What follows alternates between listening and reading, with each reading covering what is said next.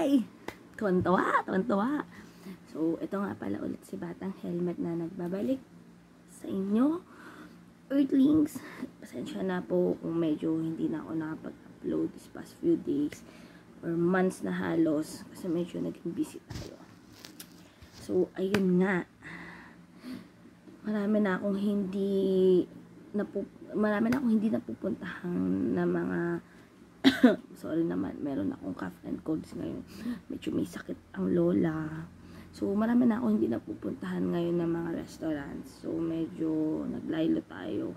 Kasi medyo naging busy sa work. So, ngayon, ano nga ba topic natin? Anong pwede natin pag-usapan na in?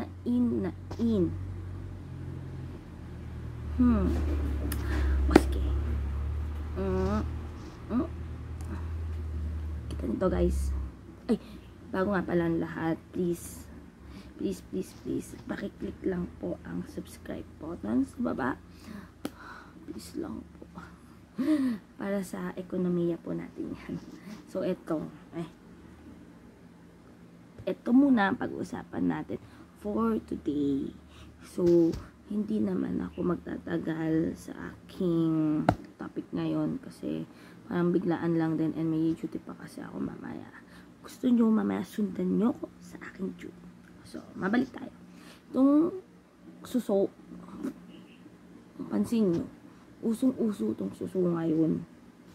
Hindi man siya yung nakikita natin susudat sa TV. And kung mapapansin nyo sa probinsya or sa basta sa mga basang lugar, ang daming suso na nakadikit. So, mahalaga pala ang suso.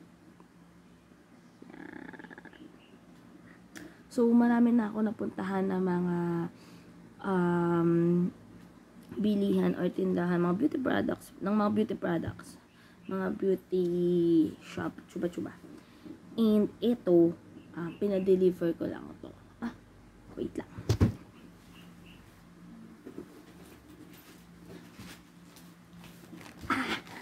Ayan. So, pinadeliver ko to sa Beauty Manila.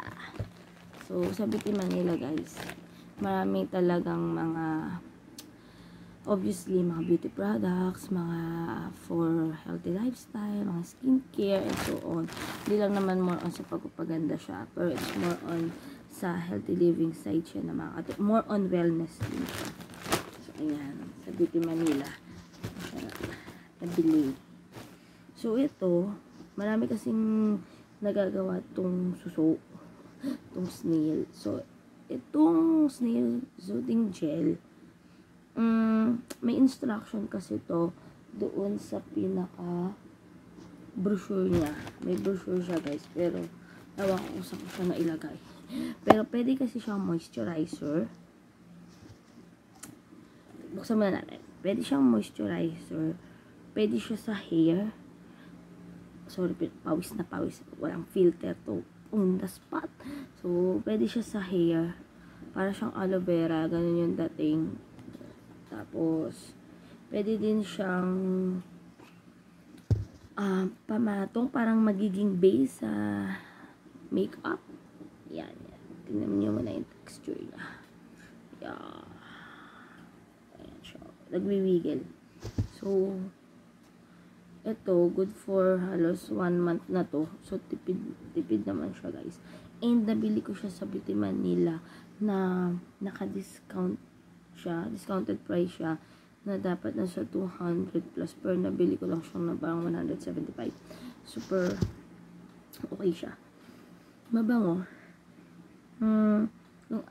Medyo kaamoy siya ng aloe vera. And, yung parang may naamoy na akong ganito na product na parang shampoo. Ganun yung amoy niya. So, mabango siya. Don't worry, guys. Hindi siya amoy suso. Mabango siya. So, ayan. Pwede siyang gamitin moisturizer.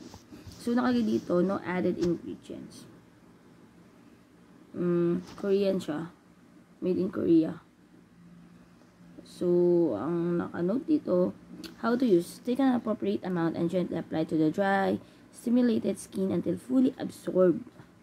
Pero doon nga sa mismong package niya, doon sa packaging niya, nakalagay naman doon yung 4 ways kung saan nyo siya pwedeng gamitin. So, pwede siya sa face, pwede siya sa hair, then meron din siyang for parang gagawin mong sunblock, may ganong factor siya. So, ano nga ba yung nagagawa nitong suso? So, kasing suso, yung katas niya, yun yung, kaya mahal talaga yung mga products na ganito, lalo na sa mga, yung mga beauty shop talaga na high-end.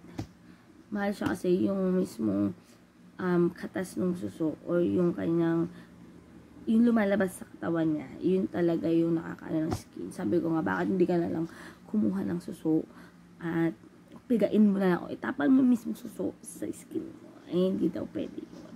So, may kailangan pa siyang parang ibang mga components na dapat ilagay. So, yun.